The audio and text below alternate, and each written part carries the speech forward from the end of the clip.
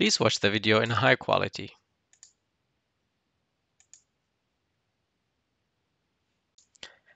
In this video, we will learn how to calculate the lat and long of a target point in decimal degrees from the lat and long of a start point, the bearing in radians between the start and the target point, and the distance between them. So in this example, if we could enter the start point, longitude and latitude, and the distance in meter. You could choose any distance, and you could choose the angle mode, whether it is degree or radian. And you could also add the bearing, which is the degree from the north direction, clockwise. And then once we click the button, then the result will be shown here. So all that will be done in C#, and the video will show how to do it. And this video is based on a Stack Overflow answer by David M. And I will put the link in the description to that answer. So to start, I'll create a button, right click UI, and then button text mesh pro, and import text mesh pro essentials. Once that is done, I'll just change the X and Y of the button to 0 and change the width to about 250 and the height to around 50. Just press F to zoom into it. So we'll see how it's look like. And then I'll go to the text area and we'll change the text to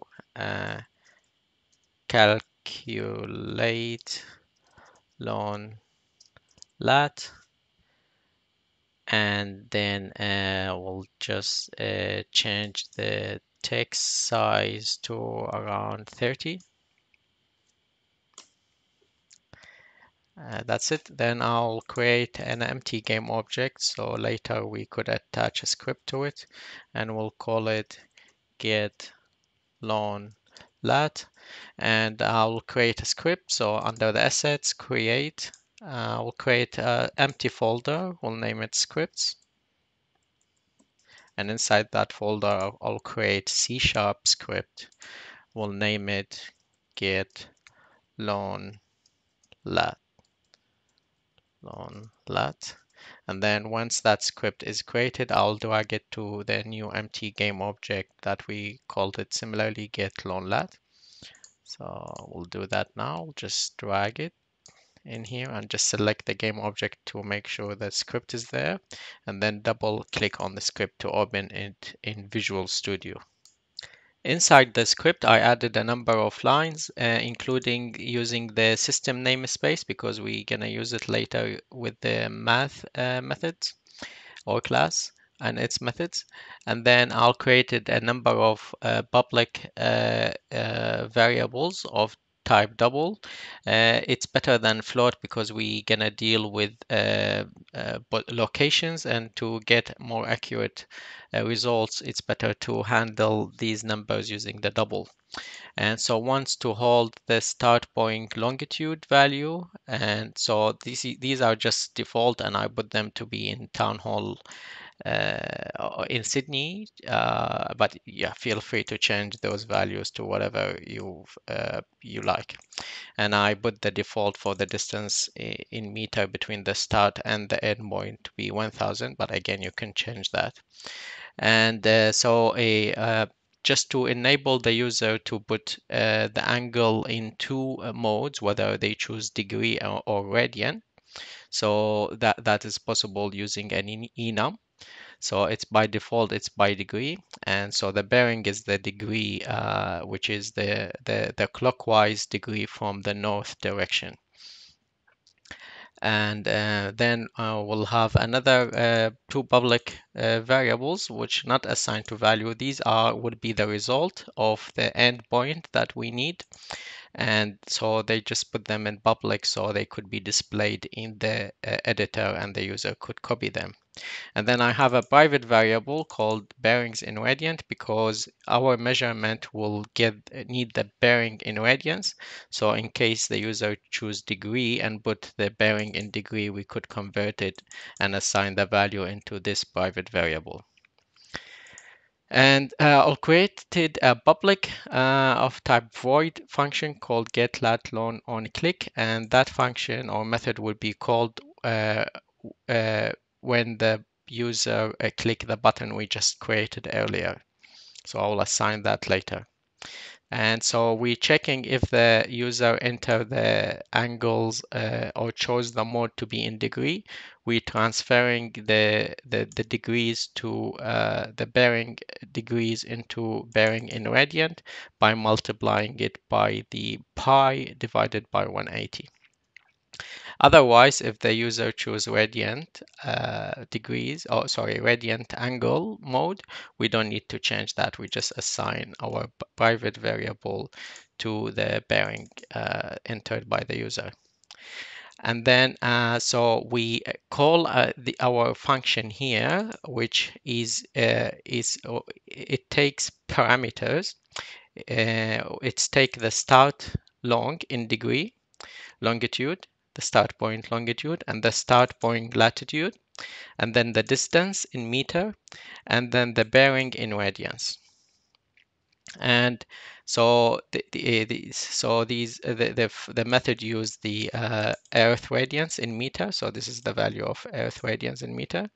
And you could convert that into kilometers, but you need to pass the distance in kilometer, and that will just be you take these three numbers and will be in put the dot here and remove it from here, and that would be in kilometer if you're interested in getting the results in kilometers. And then we get the measurement later here in this method will need the latitude and longitude in radians. So we'll need to transfer our input because these are decimal degrees, both the latitude and longitude. So we need to change them in radians measurements. So we do that by multiplying them by the pi and divided by 180 like we've done here. And then we get the target point latitude in radians again by using this equation. And so and that's by getting the inverse sine and then the math using the math class, get the sine of the start radians, multiply it by the cosine of the distance, dividing by the earth radians here, radius, and then plus the cosine of the start lat radians multiplied by the sine of the distance divided by the earth radius, and the multiply that by the cosine of the bearing in radians. And similarly, to get the longitude in radians of the target point, we get the start longitude in radians that we got here. We got here, and a tan 2 for the sine of the bearing in radians.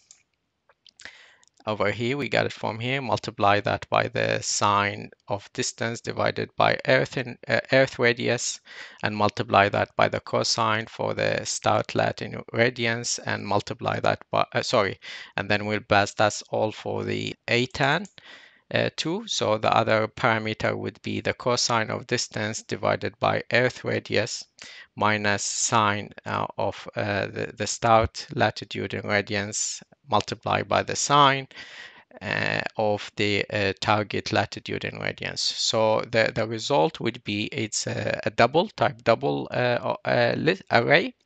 And so the first one would be is just the target longitude, but we're gonna convert it from radians because we're gonna need it in decimal degrees. And to do that, we're multiplying it by 180 divided by pi. And similarly, we get the decimal points of the latitude and by converting it from the radians. So if I save and go back to the editor, I just need to select the button and attach the method that we on a click method to it.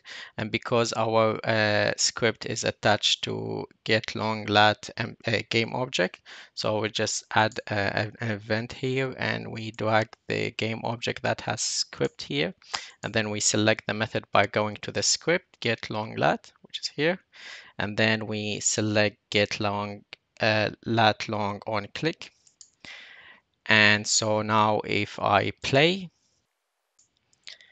and going to the get lat long to see the public variables, so these are there by default, but you could paste any values here to represent the long and lat and change the distance, and then choose whether you want it in radians or degree, and then change the bearing as well to your desire. And then if I click the button, you will see the result are showing here.